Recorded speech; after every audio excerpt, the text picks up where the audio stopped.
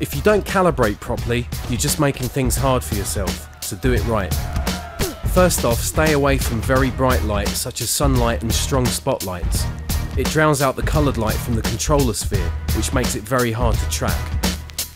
When you do the T-pose, stretch out your arms straight, reach out as far as you can. If you do it sloppy with bent elbows, it will say it's calibrated, but the game won't be able to match your movements quite as accurately. So you'll end up punching short and wide. But remember, you can press circle to recalibrate during a fight. So make sure you get a good T-pose and get your guard position just as you'll do it in a real fight. Don't be stiff and robotic, stoop down a bit if that's how you'll fight. The bottom line is, if you don't calibrate properly, you're going to spend a lot of time swinging punches that will never land.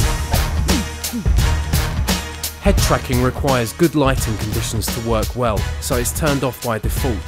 If your room's too dark, or you've got lots of moving stuff in the background, chances are head tracking won't work properly.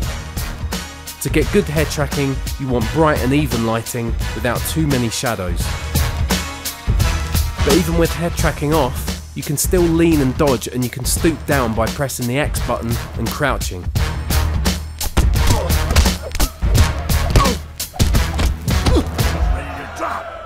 Finish him! PlayStation